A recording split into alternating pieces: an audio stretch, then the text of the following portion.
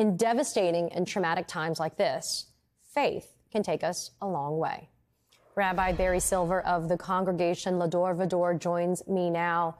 Rabbi Barry Silver, it's always an honor to have you on the show. I'm sorry that we're not together in person, but when this happens, one of the people I thought it'd be important to speak with is you, because you always have very clear messages, like a clarion for those that are tuning in to listen. I wanted to get your thoughts about how faith could maybe bring us some hope as we're facing such turbulent and traumatic times. Thank you so much, Katie. I notice that you always have guests on who share your unique perspective on things. I appreciate your having me.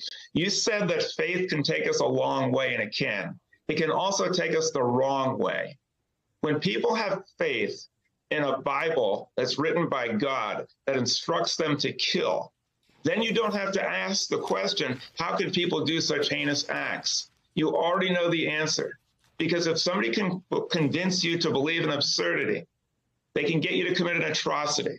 And if you believe that the Quran, the Christian scripture, or the Jewish holy book, the Torah, was written by God, then you will believe that God is instructing you to kill non-believers. And that is taking you the wrong way.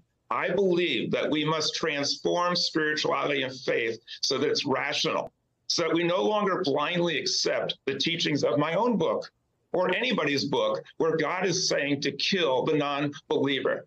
Those words got transferred and transmitted into the Hamas charter. It's now a blueprint for murder, a blueprint for genocide, in which they call upon the killing of Jews, because now they are the chosen people. I believe that we need faith, faith in ideals, faith in love, faith in peace, faith in human nature, faith in the ability to reason.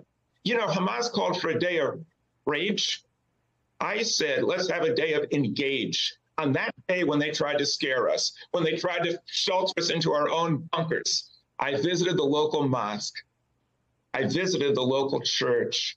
I said hello to my friends, Imam, the pastor, and I said, let's get together.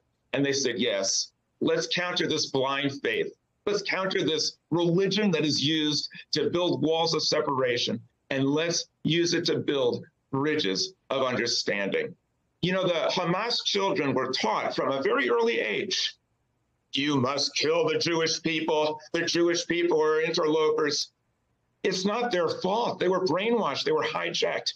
And we, the world community, allowed this mental child abuse to go on. I say to everyone, blind faith can no longer be acceptable, because you might not care what kids are learning in the madrasa. Maybe people in New York didn't care what they were learning in Afghanistan, but those children who are being taught to hate in those schools, they came back with a vengeance, and people had no idea what they were learning until thousands of people were dead. Human beings can no longer afford the luxury of allowing our children to be used as weapons of war. Hamas, my friends, is like a cancer today. It's people gone bad. And we take no glee in excising a cancer. Sometimes you have to actually take out parts of your own body.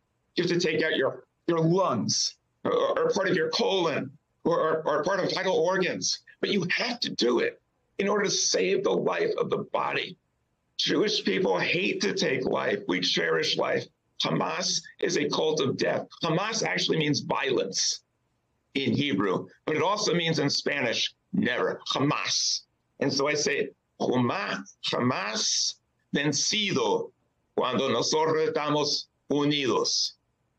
If we are united, Hamas will be defeated. It should not be up to Israel alone to take out Hamas. And I'm so glad to see that President Biden, Secretary Blinken, Mayor Eric Adams, and so many people are coming together to say, this is our battle, just like with Ukraine. This is our fight. We must unite to get rid of this toxic cancer so that the Palestinian people can be free. They haven't had fair elections. They had an election in 2006 where they threw people off of buildings who disagreed. The Palestinians are the biggest victims of Hamas. We must unite as a world community and say, never, Hamas, never, never again. That was the slogan of the Holocaust. It should be the slogan of terrorism. Never again should the world allow our children to be subjected to this vicious indoctrination into hatred. Let us approach religion rationally. Let us all unite. People of all faiths, all religions, let us unite around hope and love and peace, and using religion to build bridges of understanding.